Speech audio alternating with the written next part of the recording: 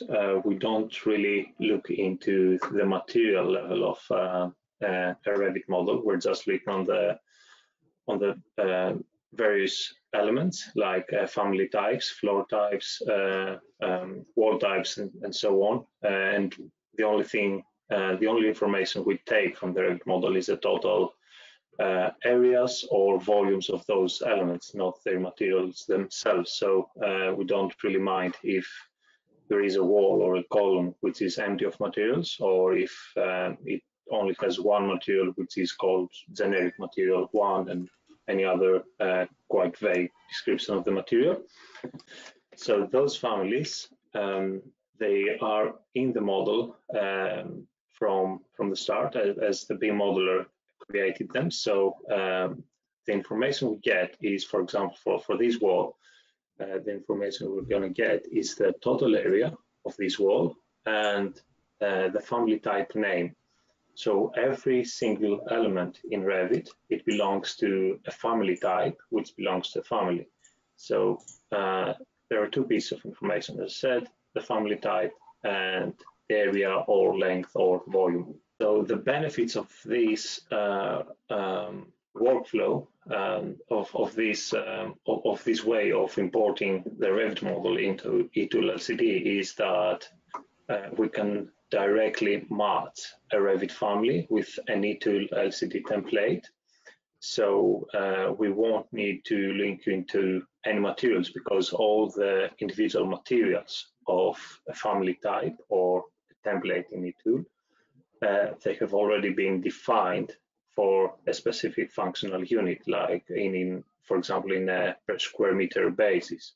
So by linking this wall type with an external wall type in eTool, we can directly calculate the total amount of materials for this wall and every other single wall of this same family type. At an early stage, when either information of the build-up of a wall or a floor is not known yet, or even if it's known, it's not modeled in Revit, the benefit of this methodology is that all these materials will be in the eTool template, so you don't need this information to be in the Revit model.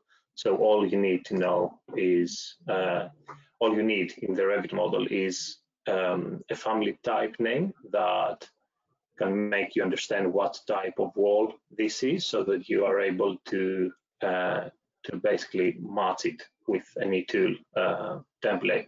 So for example, if we go to the templates tab and try to add a template, if I type external wall, there are several templates here that relate to whole construction templates, like these external wall, plasterboard, metal studs, fiberglass insulation, structural frame system, and concrete panels. So these, for example, if I add it for 100 square meters and assign it to the whole building, and we can see that this template, although all I did was to assign it a total area of 100 square meters, we can see that it has already information of various materials like insulation, steel elements, the structural frame system, concrete panels, and vapor barriers, and so on.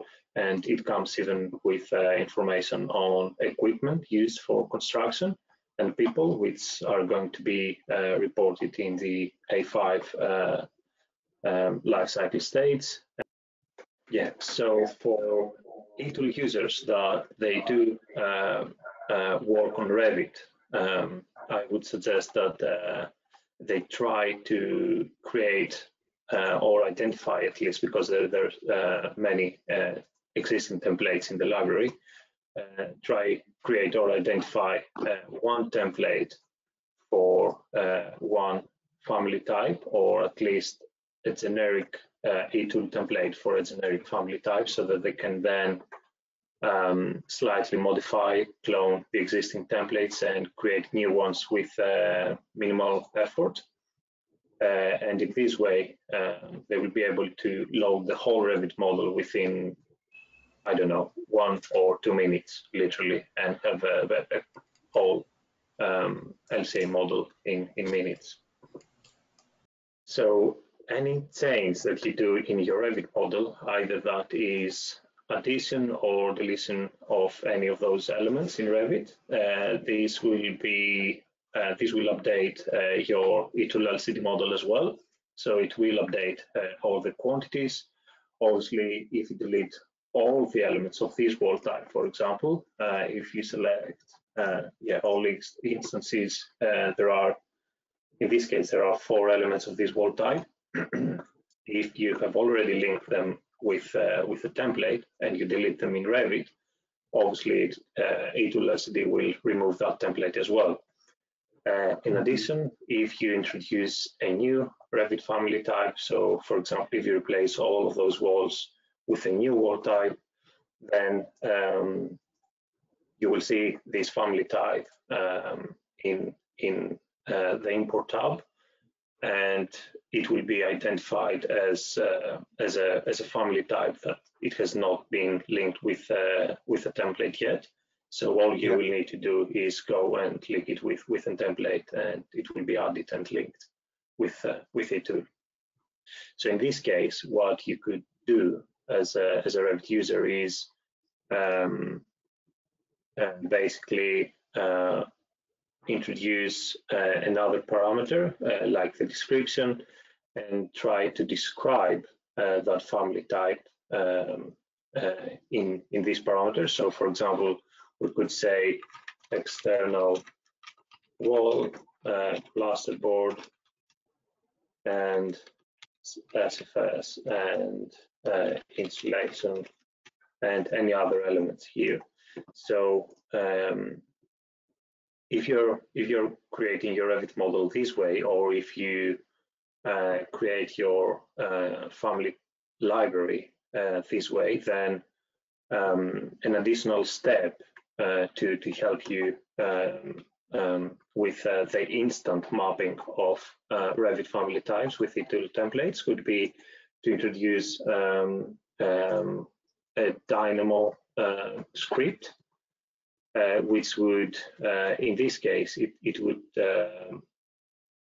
change the Revit family type name with its description. So that is a relatively straightforward thing to do for anyone that uses Dynamo. It would take this text and assign it to the type name, and then you have a Revit model instance that is perfectly aligned with your eTool library, and it will allow you to build your whole model in a couple of minutes, I would say. And I'm logged in.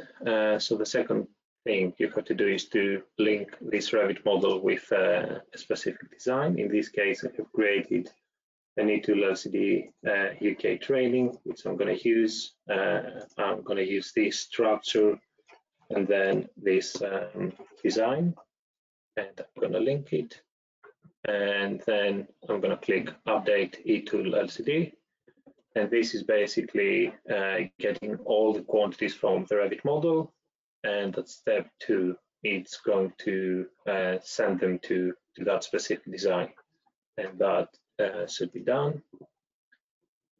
And if I go to that specific design, we will see that in the Import tab, it says that it was last updated on the 14th of July, which is today's date. The Revit model name, which is that one. And then we'll have to click on the Edit button, say that the default design function, in this case, it's an office space, so I'm going to say that. And so in this page, we have a list of all the different family types within the Revit model. The category, the family type name, area, volume, length, and number of instances. And here we can select the chosen unit. So in this case, we're talking about still columns. So I'm gonna say I want to use volume, and eTool has already identified the right template, which in this case it's called frame structural steel in cubic meters, and it also gives you the templates unit to make sure that it matches with the one that you have chosen. And here you can also select the design function. So if there are any elements that have to do with any other function, in this case it's pretty straightforward because it's an office building, so all elements are going to be attributed to the office space. But yeah, if needed, you can change it here. So there are several other family types here. Some of them have already been identified. There is a CLT roof. It has matched it with this template, which is in square meters. So I'm going to say square meters here. I'm going to say cubic meters here because it's concrete foundation. And yeah, that is correct. That's a three pile pile cup, and the same for those ones as well. And let's see what else did we. Yeah, it also managed to map this one, which seems to be the glass balustrade, which is in square meters. Wall is external wall is square meters as well, and square meters for this generic wall as well. Yeah, so because generic wall, it mapped it with an average external wall probably. But yeah, you can always just, if you don't like the mapping, you can always just map it with something different. You can click here and type anything you would like here. So let's say that we want this to be internal wall. Let's say that we want this template here. And yeah, I'm not going to spend more time on mapping all of those family types. So if whenever you're happy with all the mappings, you can say that you have reviewed it. It will give you a message that there are that many items that they have not been matched with a template. So you can either go back and review those if you just missed them, or you can ignore them and continue. And this way, if you go back to the templates, you will see all those family types that we mapped with templates. They are here with their quantities and the units, and with all the impacts calculated already. It's not necessary to model everything in Revit, or all the material quantities to come from Revit. You can basically do it in a hybrid way, let's say. So you can have Revit and you can add manually quantities here if they're not included in your Revit model. For those big projects that you have separate structural model, for example, and separate architectural model and separate MEP model, you can have 3 different instances. Or even if the building is split in 5 or as many as different models needed, you can have multiple files here. So you can have 5 different architectural models and 5 different structural models and so on.